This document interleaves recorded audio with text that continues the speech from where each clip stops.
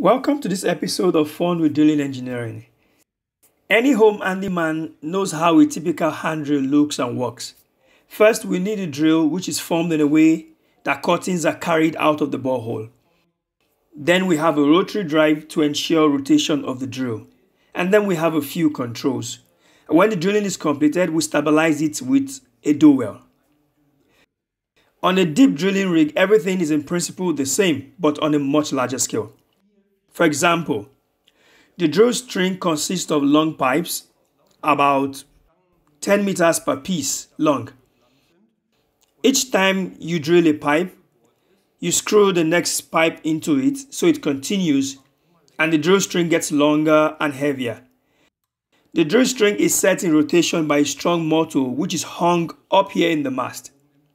The whole equipment is very heavy and can weigh more than 100 of tons.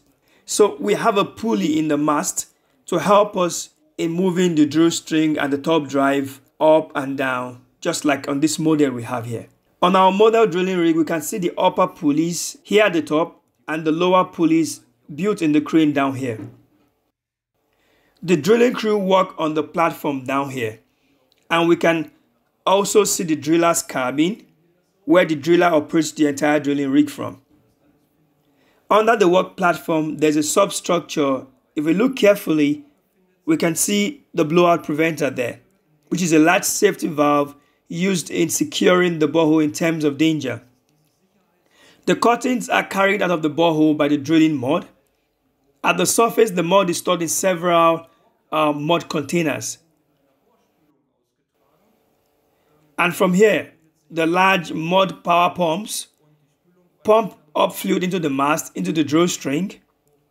When the mud comes back from the borehole, it carries drill cuttings with it.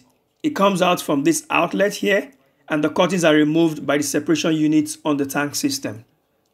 The mud circulation takes quite a large space on the rig site, as you can see in this picture. The borehole is finished in a similar way to the dowel we saw earlier. Here we use steel tubes to line the walls of the hole. You can see the casings here on the well site, laid down there.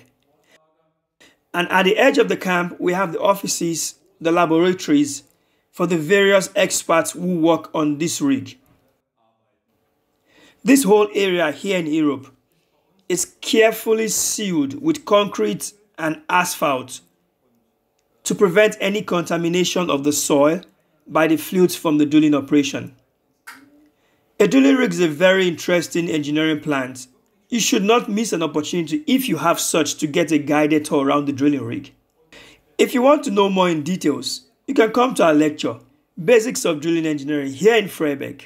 We look forward to see you. Look off.